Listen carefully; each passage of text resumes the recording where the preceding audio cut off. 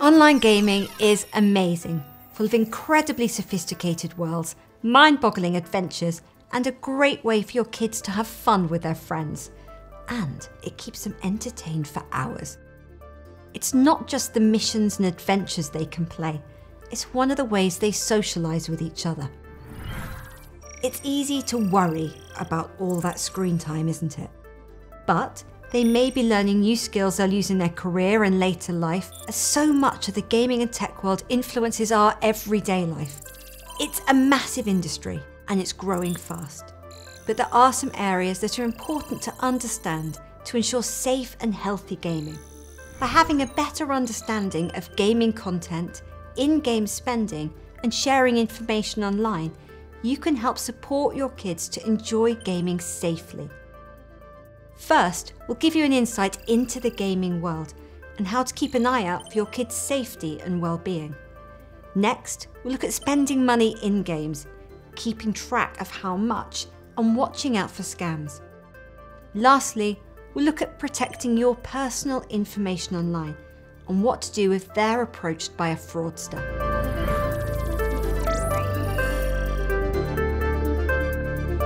Games are classified by PEGI age ratings. There are 5 categories which range from 3 to 18 years old and are legally required on games sold in stores as well as being internationally recognised, like the ones they use for movies. These cover games from young children through to adults, and they're based on suitability for an age range and not on enjoyment or how difficult they might be.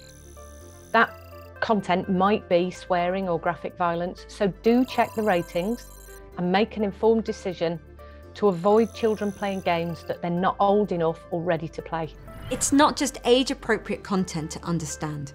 As you know, it's a huge opportunity for socialising that so many of us are still unaware of. Knowing a bit about how kids connect through gaming can really help you to help them. In those groups or parties, generally the conversations are about games, but sometimes they can include conversations about anything at all. Some games allow children to challenge other players, and in order to do that, they might invite them into spaces called groups or parties, and they can do this by voice or text. Now, in theory, the conversations are generally about gaming in those spaces, but in reality, they could be about anything. That socialising can lead to kids spending a lot of time gaming, but understanding the dangers and benefits of this can ensure we can guide them to more balanced behaviour. Games are designed to be exciting, fun and challenging, and of course this can lead to children wanting to spend more time on games. Now, to date, there's no evidence that gaming is addictive like substance misuse. However, when it begins to interfere with daily life, we do call that problematic. So for you as a family, it's about finding the right balance. Don't worry too much about them spending time online with their friends. Remember, they're forging new friendships and finding new ways of interacting, which could be a big help in their adult life. It's important children do socialise online because this helps them develop skills like turn-taking and fairness. And of course, knowing how to block people is important because bullying can occur online just as it can in real-life situations like school. And it's important to have conversations with your children about their safety online and ask them questions like, who are they playing with? What kind of games are they playing? So that you get a grasp of what they're doing. Because gaming is so popular, it's creating celebrity gamers and streamers with huge followings, and this comes with some issues too. Let's play videos, walkthroughs, or streaming as they're sometimes known, are ways for a person, usually an influencer, to stream a game live in order to increase their followers, potentially get tips, and also to give watchers tips and tricks about the game. Now, often on these platforms, there are no restrictions as to who can watch. And that means that strangers can speak in the chat rooms along with your children. And it also means that your children might tip or spend money on that streamer. It's worth spending some time watching these streams with your children. And it's not about censorship. It's about understanding the risks and dangers and explaining these to your child.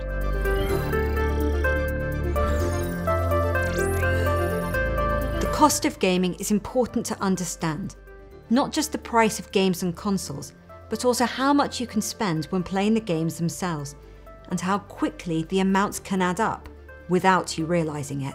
It's important for parents to have a bit of caution in this area, kind of think ahead and spend time understanding how money might be spent. And then part of that is knowing which credit cards are linked to gaming accounts, and then making sure there's a PIN on those accounts so no one else can make those transactions without having that number. And if it's a child, then they'd need to ask the parent before doing that. That also means that if a child has a bank account, they can use that as a really nice way to track what they're spending in a game and how that compares to other real world spending. And also modern consoles have reporting built in, and they will tell you what your child is spending. They'll give you an email report. And again, you can see where the money's going, and you can get together with your child and talk about, well, what was good value? You purchased this item in the game. Did that feel like good value? And how does that compare to other things you might have bought in the real world? One of the ways that makes spending so easy is in-game purchasing. The things you can buy to boost your character, access new outfits, or help you complete the level. In a game, you don't just have one upfront cost. Children will want to buy things that make the game more fun, and these come in different forms. They're often quite small in value. These purchases in the game are using an in-game currency. So you'll buy some of this currency with some real money, and then you spend it in the game. So again, children can need some help to understand the actual value of the items as they convert from the in-game currency to the real world currency. So helping with that regulation is a really important thing that parents can do. Ways of games companies generating revenue within the game itself keep evolving all the time. Ever heard of loot boxes?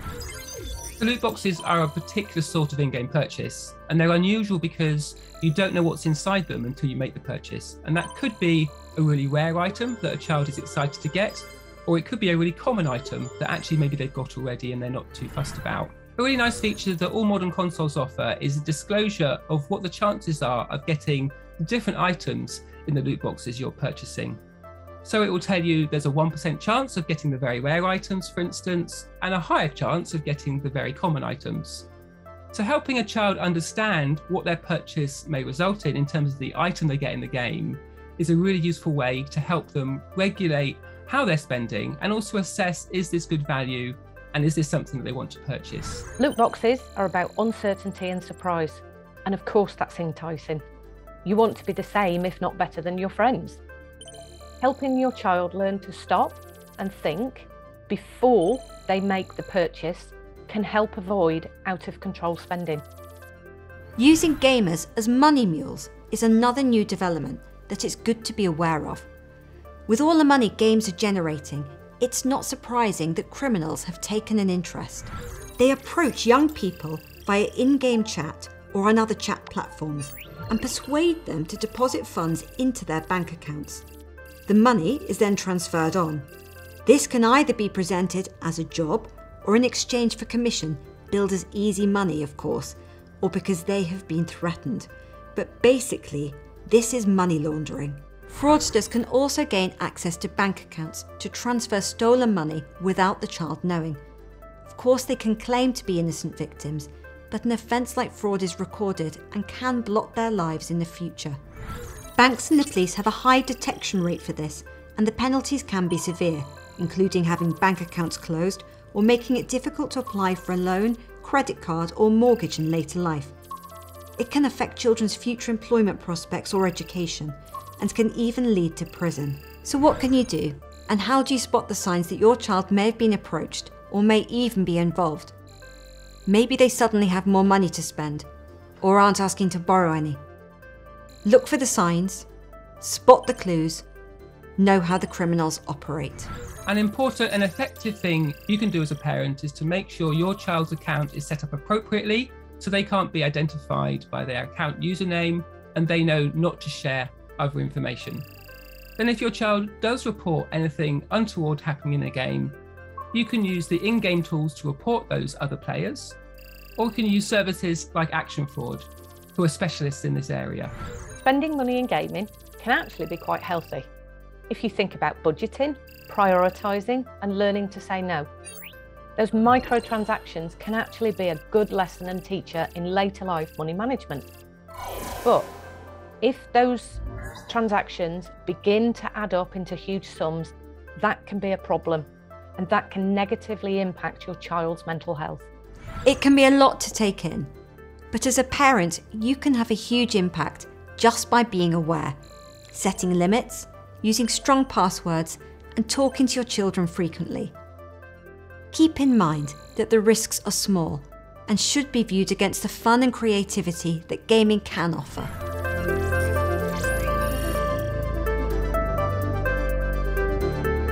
Our final topic is all about keeping your data and ID safe. It's just part of operating in the digital world, as we're all getting used to doing now. But there are some things that you may not know about yet. When chatting online, children sometimes give away personal information about themselves, and this might be their social media account, might be their birthday, or where they live. And this information can be used or mined by organisations or people, and this can lead to issues for your child now or maybe in the future. Sometimes this can result in something called identity theft, which is a real problem. ID theft is a problem in games like it is in other areas of online life. But you can do a few things about it. A really good thing to do is to make sure that your child's account is set up with their age, because this means that the chat functions in games can be tailored to restrict the things that they can say that's appropriate to their age and keeps their identity secure. Identity theft can sound frightening, but there are things you can do to help your child. You can have conversations with them about fraudulent activity and who might be trying to take advantage of them, and help them develop their critical thinking skills. Talk to them about never sharing personal information online, and you can also set boundaries on those devices to prevent that personal information sharing. Remind your child what they post online can stay there for a very long time and be seen by lots of people.